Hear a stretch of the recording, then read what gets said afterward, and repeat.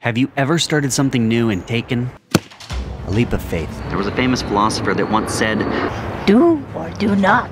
There is no try." People use this term leap of faith in a lot of different ways, but I think for me it relates a lot to this idea that your life could have a different path, but there's fear and uncertainty, not knowing what will happen if you take that path, but then trusting your preparation, trusting yourself to take that leap, to take the plunge, to make the decision, and do it anyway.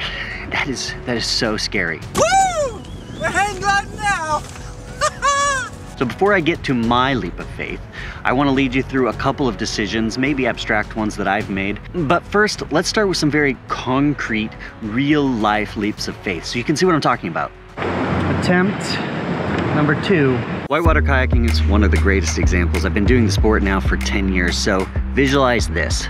You stand on the edge and you look at a rapid that has consequences. These are difficult rapids. You could get hurt, potentially even die. You can only stand on the side for so long. You can dwell on the consequences that will happen. That's pretty big! But at some point, you have to dive in. You have to take the leap, take the plunge. You have to commit. That's the biggest part. You got to get in your boat. You got to trust your ability. You have to trust your gear, and you cannot second guess yourself. In fact, the worst thing that you can do is hesitate. Now, whitewater kayaking is a perfect example. Once you've taken the leap and you've succeeded, you can apply taking that leap of faith to other aspects of your life. For me, the leap of faith is simply about this. You look at something that you want to do. You've prepared, you've planned, you've evaluated the risks, and you decide to do it. And you don't know what's going to happen, but you go with the flow and hope it's going to turn out. Now let me give you a few examples in my real life where I didn't literally jump off of things, but it's the same philosophy, taking a leap of faith to try to move the needle forward, move you into a new place. The first was when I was 19. I had this vision that I wanted to study marine science, and this is kid from North Texas right here, 600 miles from the ocean. So I found a way to travel to Australia and study there for a year. It was all on my own. It was very scary.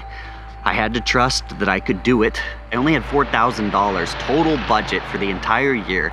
So I made some decisions. One, I never went out to the bar and drank. I didn't ever go out to eat. In fact, I mostly ate rice, beans, cereal, and yogurt. I loved yogurt. The Australian yogurt is the best. And I volunteered on weekends to help shoot crown of thorns starfish, which was a way to let me scuba dive on the reef for free.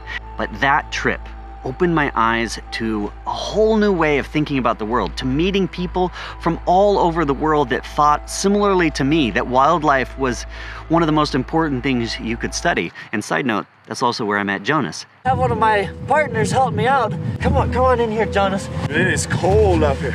The next leap of faith I can remember was when I was in Hawaii as a marine biologist, learning how to do the craft. And I took the leap of faith to make my own science documentary, which wasn't really on the same path. It was a little bit of a pivot. And that was scary. You have to understand, at this point, I was a kid. Nobody was going to fund the doc, so I decided to do it myself. I bought a $150 van. I invited 5 of my friends to travel 7,000 miles through Mexico, sleep on the side of the road, eat mostly rice and beans, and basically just rough it so I could make my first documentary. And all of this was scary because I had to find ways to pay for all of this stuff that I did, so I roughed it for a long time. In fact, while I was teaching biology at grad school, I would do things like, in the day, lead nature tours up the mountains, and at night, sleep under my desk because I didn't have a place to live. That was if I wasn't living on this little boat that I had. And understand, living on a small beat-up boat in Hawaii is the equivalent to sleeping in your car. It was not glamorous. I have to point that out because when I tell people I was living on my boat, they think it was really glamorous. It was so far from glamorous. But those were some of the sacrifices I made to make this leap successful. That kind of led me to the next leap, which was deciding to do a second graduate degree in Montana State. So again, I made a kind of a scary decision and a move to a place I had no idea what I was going to find. Nominees are Cookies, The Wild Classroom. Over the next several years, I made a lot of films, just like a ton. I think they're going to like this one, guys. All right. In doing so, I also met my wife, Haley, a fellow science communicator. We decided to take another leap and get married, just really to commit to this next step in our lives. And I won't dwell on that because I think everybody knows that's scary and that's a difficult step to kind of jump into marriage. Most of it was I didn't want the future decided for me. I wanted to have the vision and make the decisions to go down the path I wanted to go down. All of these leaps of faith are scary. Jump off of a cliff. No, you're gonna fly off of a mountain. In fact, that's part of what makes them a leap of faith. If there wasn't something scary about it, then it would be easy. You wouldn't have to take the leap, just like see the door and walk through it. I think it's also important to understand that I haven't made every decision right. I'm not talking about every time I make a leap, I succeed. In fact, I've beefed a lot of these. Are you okay then, completely? Yeah. Not only have I injured myself in actual leaps, skydiving, Good job. doing rapids, definitely almost drowned once doing that. I've even made some decisions in my career where I kind of look back and I think maybe it would have been better if I made another decision, although I don't think it's super helpful to dwell on those. I definitely, with that sailboat that I lived on, was planning once to sail to Australia, and fortunately, and I can say this now, I sank that sailboat in the storm of the decade, a few miles offshore, and the Coast Guard saved me, and I didn't take that other trip because I probably would have died. So that was good, but that would have been not a very wise leap of faith. Now I think about this all a lot with my kids. I don't want them to take blind leaps. That's not what a leap of faith is all about, not at all. What I want is for them to learn to follow their passion, to learn how to prepare themselves, to get the knowledge and the skills needed to evaluate the risk that they're gonna take, and then to commit enough to follow it through. That's what it's all about. I love it! If I do something that I'm scared of once, then I really like doing it. Now that brings me back to the leap I'm taking right now with StoneAgeMan. Welcome to StoneAgeMan.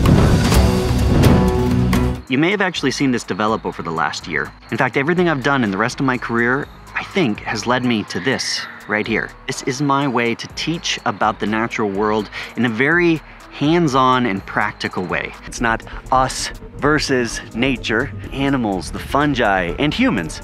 And it's scary because I don't know how it will go. I don't know how well it will be received, but I have to a little bit trust that the direction is right. You know, obviously I worry about this a little bit because these kids of mine, this is the part where you can help more if you want. Now, I make films for you, directly for you. If you think that's a clover, then you're wrong. This is why it's a treasure hunt. And so on Patreon, I actually ask people to give me reviews of rough cuts. If you sign up at certain tiers, I send you postcards. And I have a new thing on Patreon where if you go to the Book Plus tier, you can pick up a copy of the new book for cheaper than you can get it on Amazon. And we'll both sign it and send it to you. That's kind of our way of saying thank you for supporting all of the work that we're doing. It means a lot, thank you. It does. I just want to have you there because we do a lot of fun things for patrons.